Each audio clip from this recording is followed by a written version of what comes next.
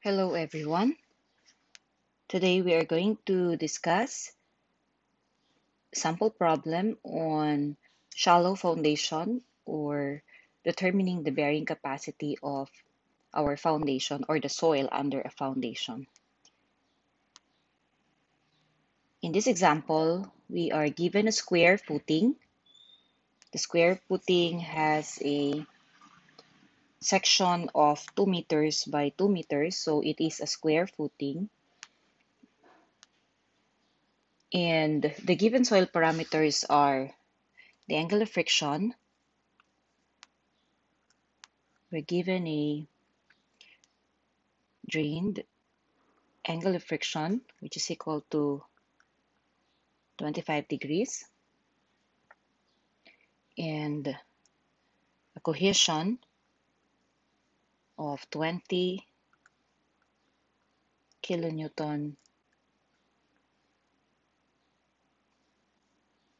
20 kilonewton per square meter. And the soil unit weight is given to be 16.5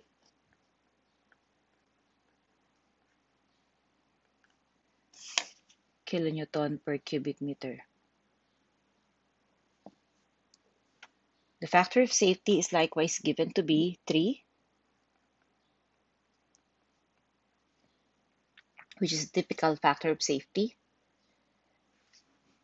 The depth of the foundation, here, df, we have 1.5 meters. And it is assumed that general shear failure occurs in the soil. So for this example, we are asked to determine the allowable gross load on the foundation. The allowable gross load, let me write,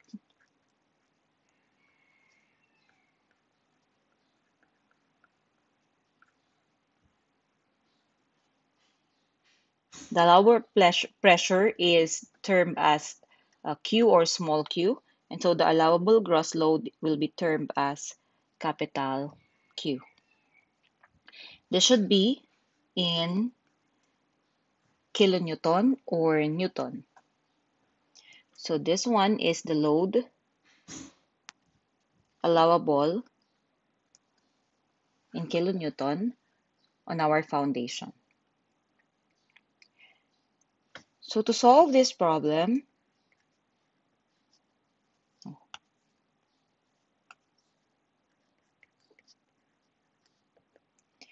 we can use the Tersaghi's ultimate bearing capacity equation for the rectangular section. And the bearing capacity for a rectangular section using Tersaghi's ultimate bearing capacity is equivalent to 1.3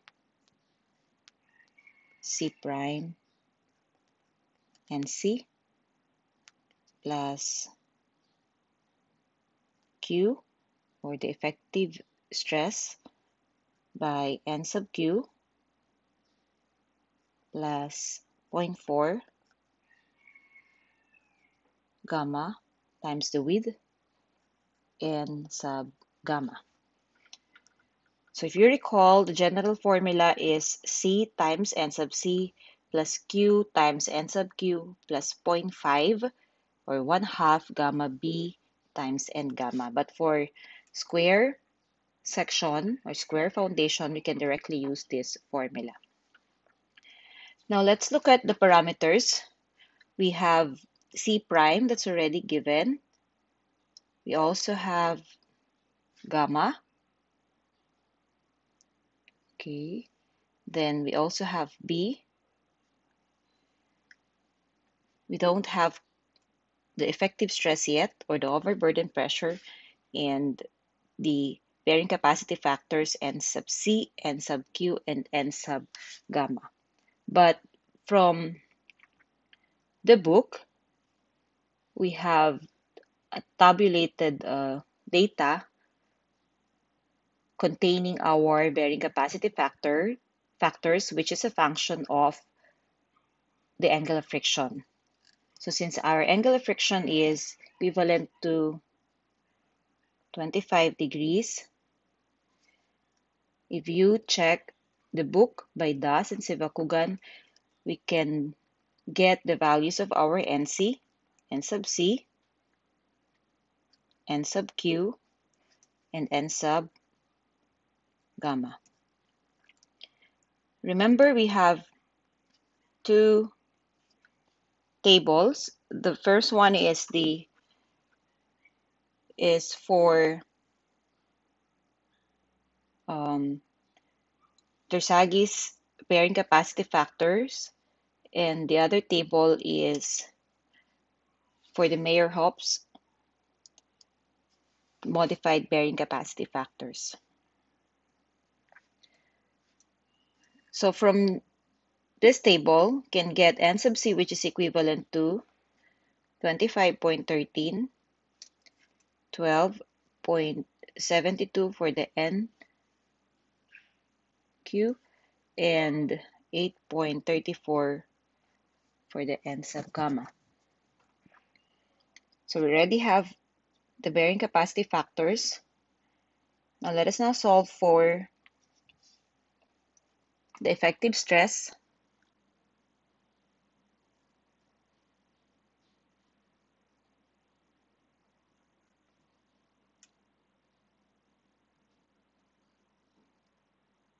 Which is equivalent to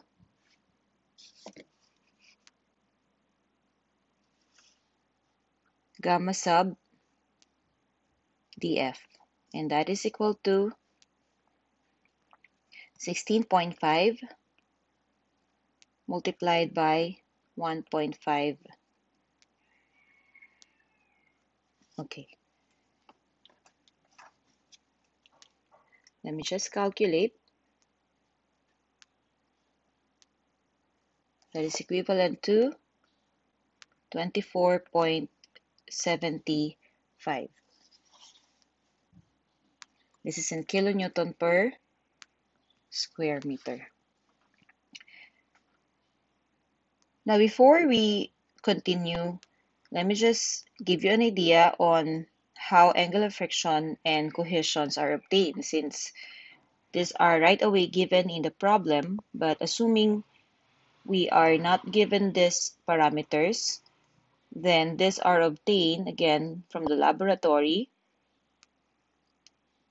Like the angle of friction can be determined, angle of friction and cohesion, if you remember our shear strength parameters. These are shear strength parameters and can be obtained from several tests, such as direct shear test, and we also have the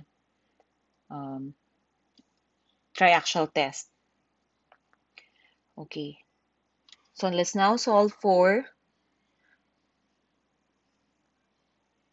the formula. We can get Q after we calculate the bearing capacity.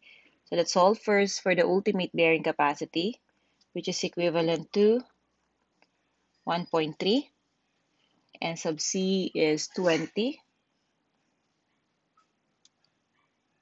Oh, C rather is 20. N sub C is 25.3 plus our effective stress, which is 24.75.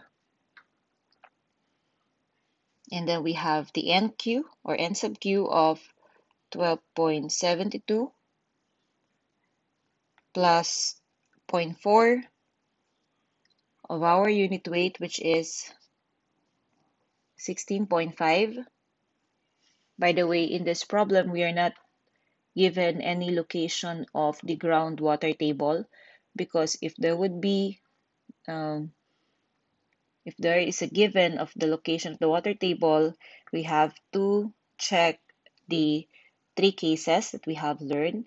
And so since there's no given location, it is assumed that that is way below our foundation at a distance larger than the width of the foundation from the bottom of the foundation. And that's why we use gamma, which is 16.5,